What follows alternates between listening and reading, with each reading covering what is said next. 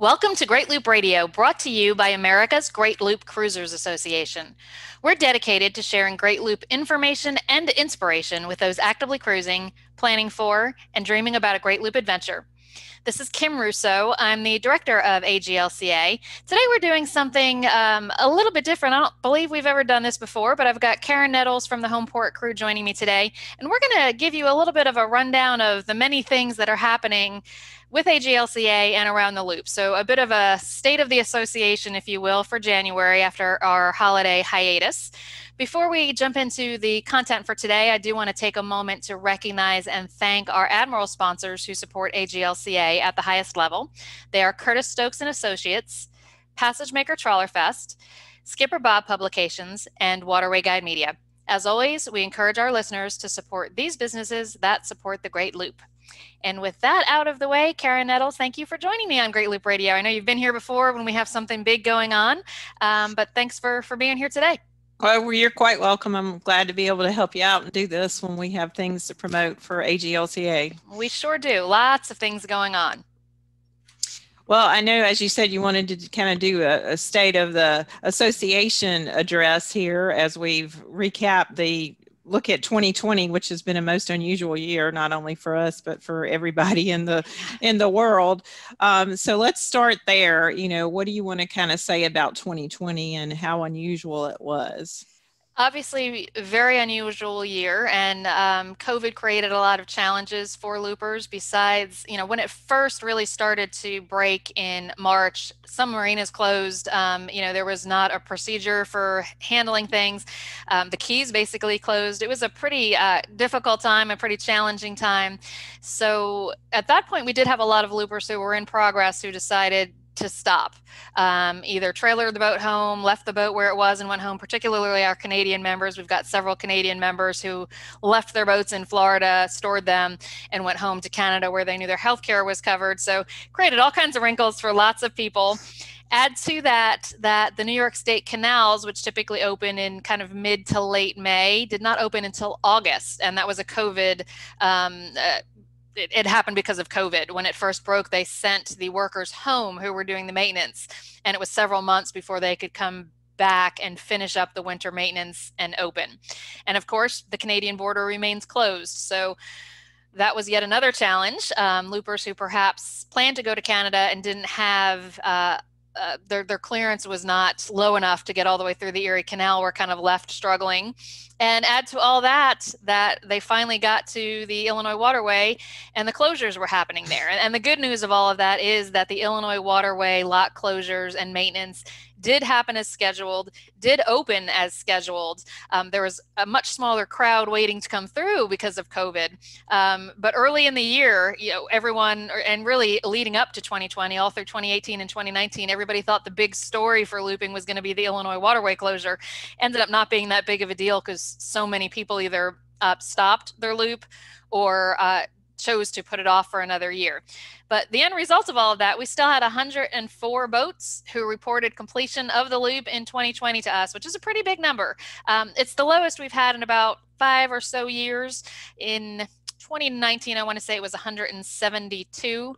So down significantly, but given all of the challenges, the number of people who actually did report completion in 2020 was a pretty good number, and it was still over 100. So that was kind of neat. We actually had 2 people also complete their platinum loop, or 2 boats, I should say, complete their platinum loop. So went around for the second time.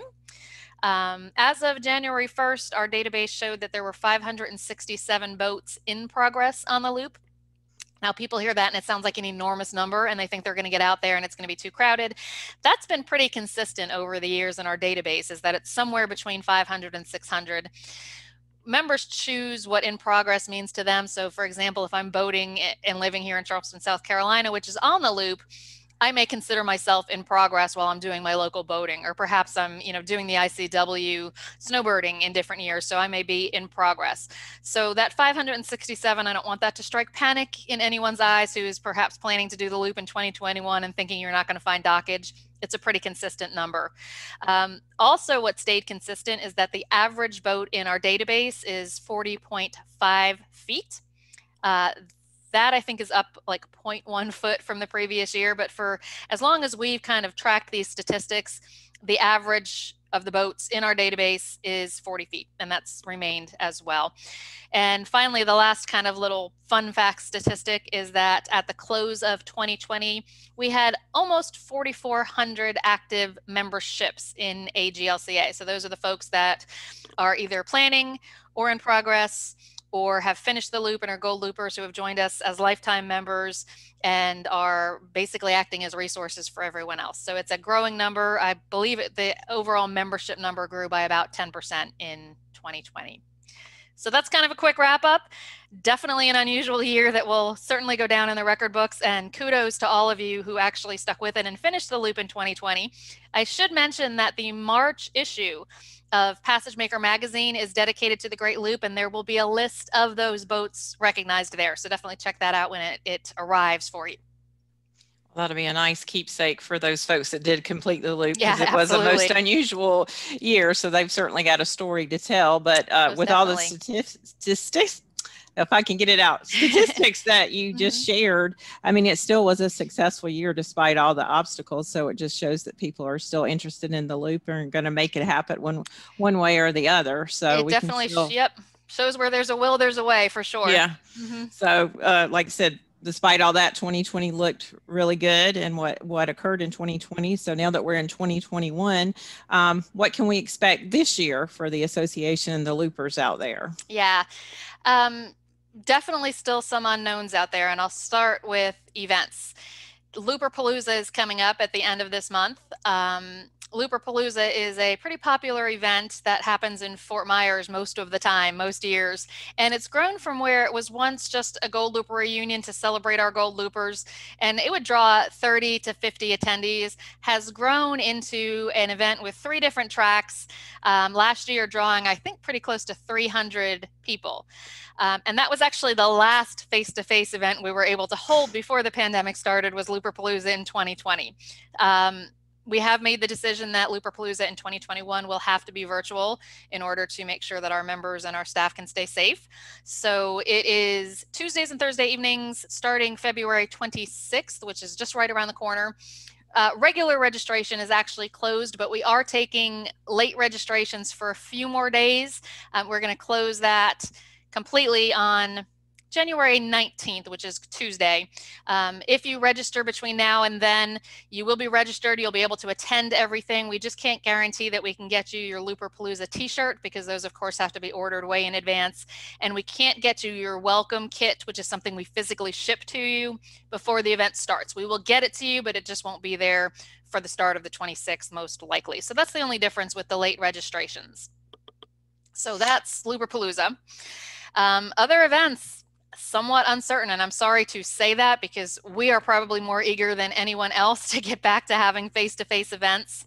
The next large-scale planned event is our Spring Rendezvous, which is the first week in May in Norfolk. We are cautiously optimistic that that will be a face-to-face event. However, the state of Virginia currently has restrictions on group gatherings that I believe the max is 10 people. Obviously, we can't do a rendezvous under that circumstance. That current order expires January 31st. So we'll see with numbers spiking in different areas of the country, we'll see what Virginia does with that order, whether it's extended or if it's allowed to expire. If it's extended, that's probably going to be a bad indication for having a face-to-face spring rendezvous, because as you might imagine, these things take quite a bit of time to plan. Typically, registration opens 90 days in advance, which would be right around February 1st, which is right around the time that order could possibly be extended. Really difficult for us to plan a face-to-face event, take registrations, book speakers, confirm facilities, if we don't know if the state of Virginia will allow us to have it. And if we go much past, 60 days before the event, it becomes too much of a challenge to be able to do all of that planning in time. So February will be telling for the Spring Rendezvous. Also on the calendar, of course, is our annual Fall Rendezvous in October. We really hope that by then there's no question and we're moving forward. And if the pandemic situation allows, we will sprinkle in a few of our Looper lifestyles in between those, like we usually do. Obviously, we haven't done those in a year. It's just still a bit uncertain in that area. So that's what 2020 is looking like event-wise. I wish we had more set in stone. Trust me, I really wish we did. But right now we're just still still waiting to get that all figured out. But Looperpalooza is the next one, and it is virtual. Okay, so like I said, we'll just have to take it one day at a time, like the rest of the world, as Exactly. figured out as we go. But at least we have the technology and the ability to do virtual events. You know, it may not be ideal and not be in person, but it does allow the content to get out there and keep the members engaged. So Right. I'm sure they're appreciative of that. Right. I know we had a slight dues increase at the end of the year. It was announced just going from the end of the year going into January. So what is that dues increase going to be used for? Some of the members may be interested. It's a small increase, and we put it out there, probably got it more attention than it really even deserved. It's a $4 increase, but we did want to let members know that it was happening. It brings our membership dues to $79 if you're a renewing member and $89 a year for a new member. Basically, it was time for us to raise the dues because we want to make some improvements. And also, you know, the $4 is obviously not a significant amount for most of us. We wanted to keep it very small because we know it's been a rough year. So the $4 isn't necessarily going to get us a whole brand new website. I know that there's some navigation issues that we'll work to correct. We'll work on making improvements there, make some improvements to the look and feel of the forum. Those are the kind of things that we're after. We're hoping to add a search function to the website because we know what's there now is not quite adequate. So all that is going to go to web-based improvements. Now, when we put that out there, some of the comments, which were very positive and we're appreciative of that, but indicated like, wow, the whole new website's going to be great. And I don't want to overpromise because it's really just not intended to be a whole new website, and a $4 increase is not going to get us that. So stick with us. We'll be putting out some more information, and we're gathering some details right now about finalizing what the most important changes might be, and we'll take that $4 increase as far as we possibly can on implementing improvements. Well, speaking of member comments and improvements and so forth, I know we just opened a member survey. So can you tell us a little bit about that and what you hope to do with the information that's gained from that? Yes, and this is kind of our first full-scale member survey in several years. So if you're a member, if you have not seen an email with a link to the survey, please reach out to us because we really want your feedback on this. And that is really what we're going to use to drive all of the improvements that we can make in 2021. And that's, you know, where that $4 will go, but also other improvements that we can make internally with our current resources. So it's about a 10-minute survey. Again, super important to us that we get your feedback so we can plan these changes and make sure we're putting the resources to the places that are most important to our members. And we are going to give away 3 separate $100 Amazon gift cards. So if you answer the survey, enter yourself into the drawing at the end to be picked as one of the 3 winners of those gift cards. So just a little incentive for us to get your feedback and for you to provide that to us. And I think the deadline, actually, Karen, you might have to tell us what the deadline is to submit the survey. It's Monday, January 25th is the last day to complete the survey. So you've got a little bit more time, another week to 10 days. So if you can kind of look for that. And again, if you don't see that, certainly let us know and we'll get you a link to provide us that feedback. Yeah. And we would certainly appreciate that for sure. Yeah. And I know we've had some people that have, we've asked for suggestions and stuff for the podcast. So do you have anything you're going to do differently with the podcast, or how's that going to look for 2021? So if you're listening to this podcast on the normal platforms that you do, then you probably will not have noticed that there is video going along with it. The audio will remain the same, but we are trying to make this available in more places. So we're recording it as video. So it will be on YouTube, it'll be on Facebook. Those of you who are listening to it as a podcast probably won't notice a change. Those of you who are watching the video, we're not promising anything engaging here whatsoever, but we just wanted to give you a little bit more than just having a still shot running through the entire podcast. The other thing we're planning on doing, we did a Facebook Q&A a few nights ago, and there were several comments about the podcast, and people enjoy it. So we do understand it's a great resource. It actually takes a lot more time than you might think to try and put it together weekly. So we'll do our best to bring it to you weekly. I know we aren't always successful in having one each and every week. But the other thing we plan to do is we're launching a series that we hope will eventually be bi-weekly, but it's called Doc Tales, and it will be on Facebook Live. So it's Doc Tales, and many of you know it's kind of a looper thing to have Doc Tales in the evening when everyone is tied up at a dock or at an anchorage. This is Doc Tales spelled Tales, so like stories. And the point of the series of Doc Tales is to bring on a gold looper for each episode and just let them tell the story of their great loop. It'll be an interview format, somewhat like this podcast. And as I said, the primary channel for that will be Facebook Live, but we will record it. And then the audio from that will be more episodes of the podcast. So that may be something you'd be interested in listening to. You won't miss anything by having the audio version versus the video, because again, it's an interview format. We don't anticipate having slides or anything along that line. So those will be released along with the regular episodes of the Great Loop Radio podcast. So that's what's up for 2021 for this podcast. We always are looking for your ideas. One of the most difficult and challenging parts of this is coming up with topics that are of interest. So if you have interested topics that you'd like to hear, we have an email address for you to send that to. It's podcast@greatloop.org. So send those our way and we'll see if we can make them into an episode for you. Right. Sounds like there's a lot of great things coming up with the podcast and with social media. So I know folks will look forward to that. Mm-hmm. Kind of switching gears, advocacy is another big issue that we have. I know we are raising money for this year's advocacy fund. Mm-hmm. So can you tell us what issues voters can expect to be facing this year? We can do that, yes. And we are in the middle of our fundraising drive to fund some of those advocacy efforts. There is a lot going on in the Southeast regarding abandoned and derelict vessels, and that continues to be the trend. It's very nice to see states addressing that issue, because when they don't is when it seems to get wrapped up with anchoring, and we know that it's two very different issues. So the state of Virginia has recently convened a task force to study the abandoned and derelict vessel issue, and I've been able to sit in on those committee calls, which has been interesting, and I think they've got the right people grouped together to actually make some progress in that area.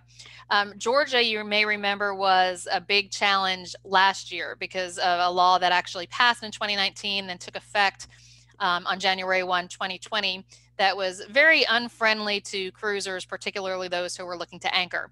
That was rectified in the 2020 session, and that new bill took effect immediately. But there are still areas that are closed to anchoring because of shellfish beds and leases for shellfish beds that are being issued. So there's been some back and forth between our group that worked on that on behalf of cruisers and the Georgia Department of Georgia Department of Natural Resources, who is responsible for maintaining those leases and putting out the maps of where cruisers can anchor in Georgia.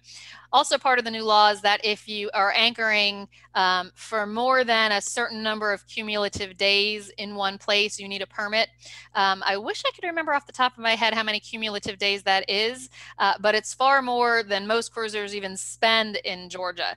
But I did talk to a looper today who was actually found out they were the first person to apply for that permit for extended anchoring in one place. And since that's a brand new process, we're kind of working our way through that as well. But, I'm happy to say that the state of Georgia did pass a much better cruising friendly law, and there had been lots of talks about boycotting the state. That has been rectified thanks to the advocacy efforts of cruisers, AGLCA included. But the big issue, once again, which seems to be the perennial big issue, is expected to be Florida. And that's the primary reason for our fundraising. In order to be able to have our voices heard in Tallahassee, we have had to retain a lobbyist for the past several years, and he's done a phenomenal job representing our interests. But each year there are more municipalities that are trying to be added to a short list of places where overnight anchoring is prohibited. And because that code exists in the state statute, it's a pretty simple one-page bill for more municipalities to try to be added to that. So we are constantly having to block that. In the off seasons, so to speak, between the legislative sessions, our lobbyist has been working closely with the Department of Fish and Wildlife in Florida, which is responsible for implementation of boating laws, and they are bringing a bill to the legislature this year. So our interests have been represented with a seat at the table at FWC as all of these things are being hashed out. So we're still working towards that. Most recently in Florida, the city of Riviera Beach, which is near Stewart and is a very popular anchorage and jumping off point for going to the Caribbean. They are putting in, or proposing putting in, a series of mooring fields, which on the surface sounds actually like a good idea until you watch the video of their consultant presenting that to some of the city's citizens. They're pretty blatant that they have designed the mooring fields to exclude anchoring. The current state code requires that you anchor at least 100 feet from the perimeter of a mooring field. Their consultant says he's going to FWC to try to get that increased to 500 feet, so you would not be able to anchor within 500 feet of a mooring field. And they specifically say that they designed the mooring fields the way that they did so that there's no room to anchor there. And it's pretty disturbing, in my opinion, when you watch the video, that there is this huge misconception that the boats there at anchor are dumping raw sewage, and that the boats there at anchor are responsible for noise complaints, and just all kinds of a host of things that we know responsible cruisers, which loopers by and large are not responsible for those issues. So to see a city trying to push anchoring out because of a few problem boats that are probably more in the abandoned and derelict vessel category than they are in the cruising category is really sad and is really a shame. And as someone who anchors overnight, I'm somewhat offended by some of the things that they put out there. So those are the kind of things that we are fighting with our advocacy efforts. New York actually had some issues going on with the Erie Canal. That's all been on hold since they were initially one of the hot spots for COVID. But that we are expecting to kind of ramp up again as the pandemic starts to trail off. So lots going on advocacy. We really need your help. If you have not contributed yet, please visit greatloop.org/contribute. Any small amount helps us to be able to fund these efforts, and we really appreciate it. This might be a good time, Karen, if we just take a quick break and play a message from one of our sponsors. Does that sound okay to you? Yep, that's fine. So give me one moment and we will be back in a moment. Curtis Stokes & Associates is a yacht brokerage company that specializes in Great Loop capable boats. Curtis Stokes is a supporter of AGLCA at the Admiral level.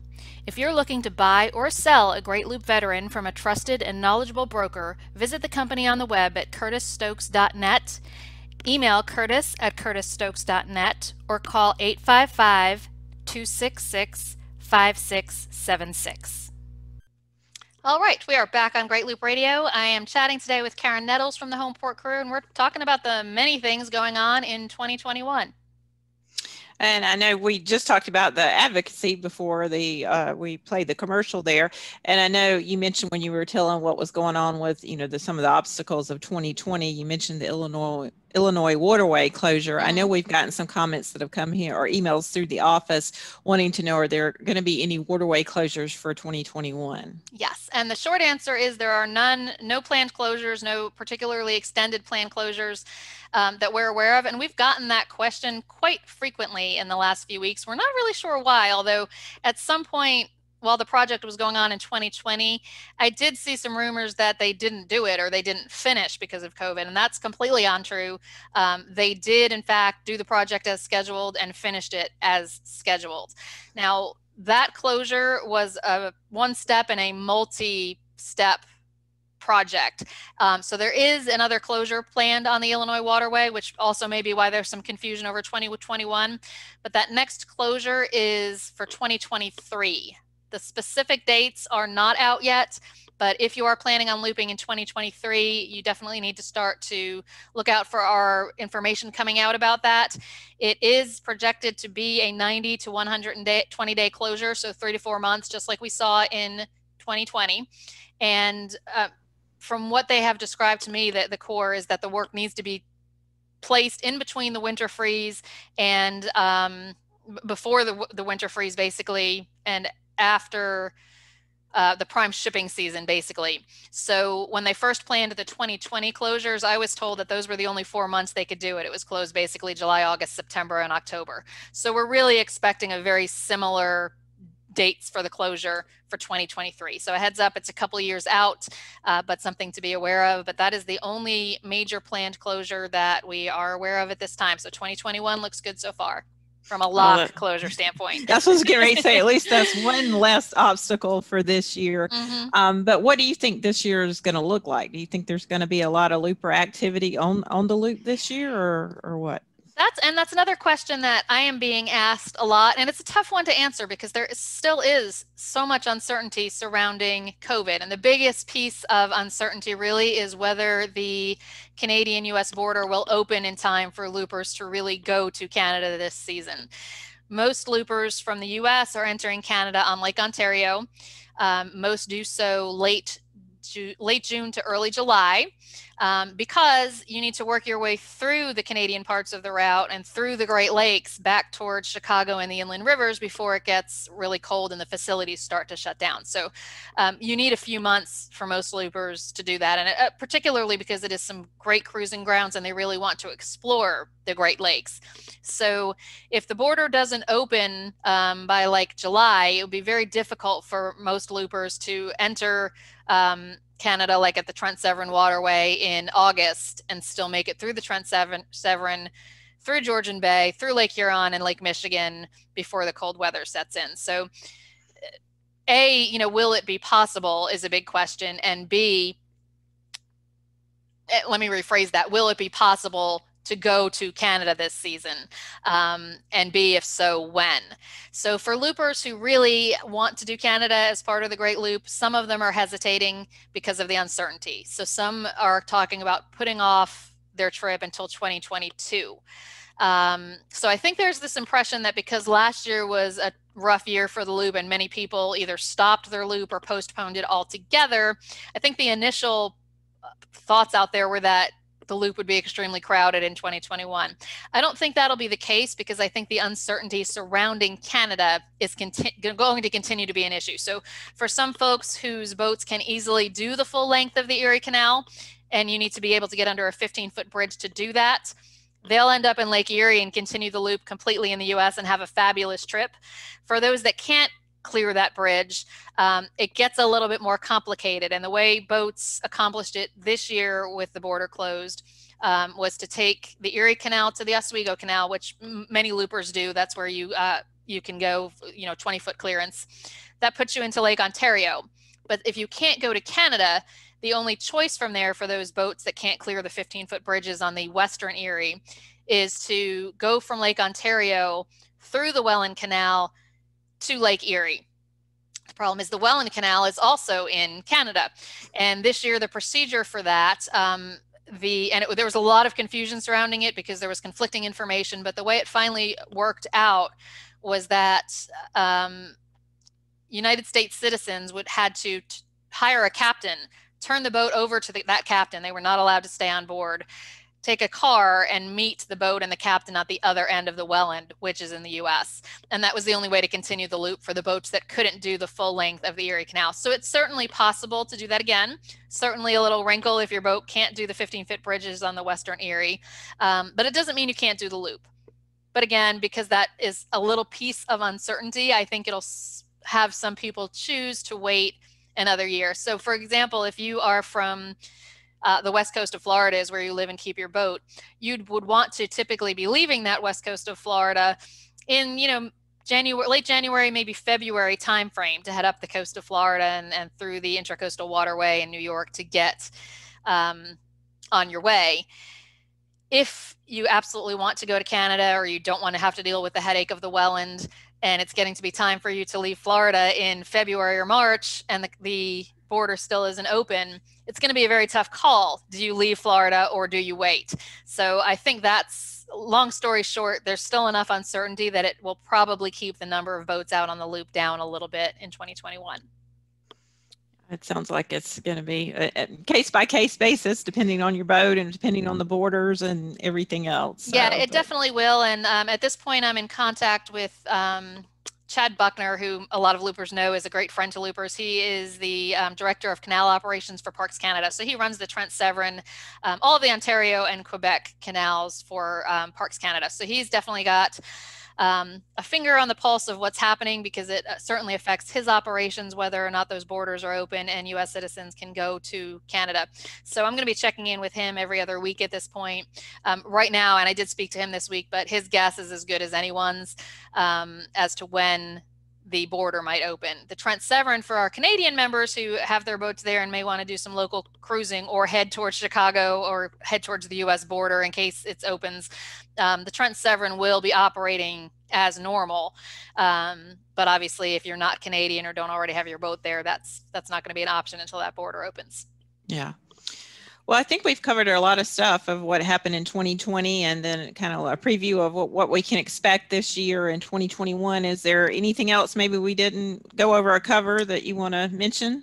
I think that's just about everything, but I didn't mention how to register for Looperpalooza if that's an event you're interested in doing virtually. So if you go to greatloop.org/looper-palooza, I know that may be a little bit of a challenge to spell, so I'll tell you the other easier way. If you go to greatloop.org and go to the events menu, you'll see a link right there to Looperpalooza. As I said, late registration is going on now and ends on January 19th.